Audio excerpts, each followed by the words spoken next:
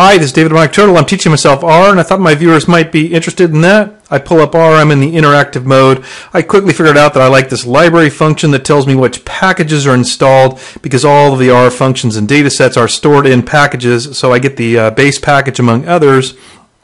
And a very simple thing I can do is assign a value to a variable. So I take y as the variable. That's the assignment operator then.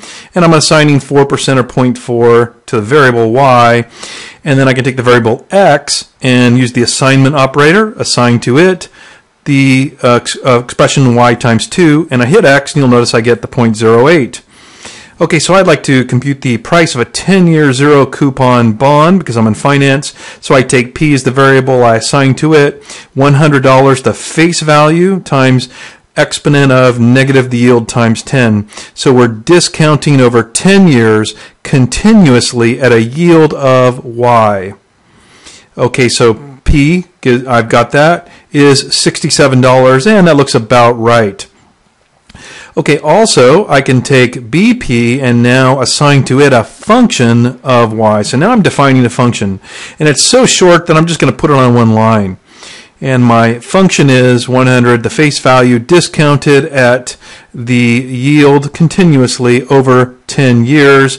And now I've already defined my first function in R of BP. And we can try it out by just passing to BP a value of, say, 4%, and it gives us the price of $67. And I can also pass it the variable of y because it already had the 4% stored there. Okay, but what I really want to do is plot the price yield curve that's familiar to us in bond math. And so I need a vector of yields. So I did have to look this one up, but if I take the variable yields and assign to it a sequence, I only need to specify the start, which is 0, the end, which is 10% or 0.1, and the step. It's going to be by 1% or 0.01. See how that function allows me to assign a sequence to the vector of yields. In this case, I'm going to have a vector of 10 yields from 0 to 10%, stepping by 1%. And notice my printout confirms that it's right. Now I just want to apply my price function to each of those yields.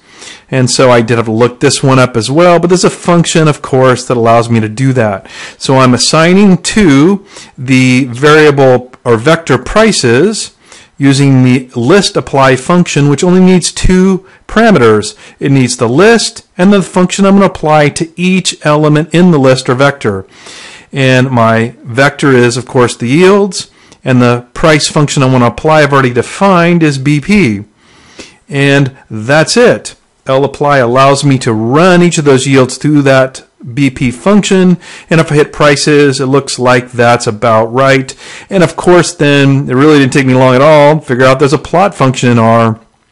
I can plot XY, scatter plot, prices and yields, the two vectors really that I've already defined, and it's got some parameters including I can specify what kind of plot, and I would like a line plot, so it's going to be type of L.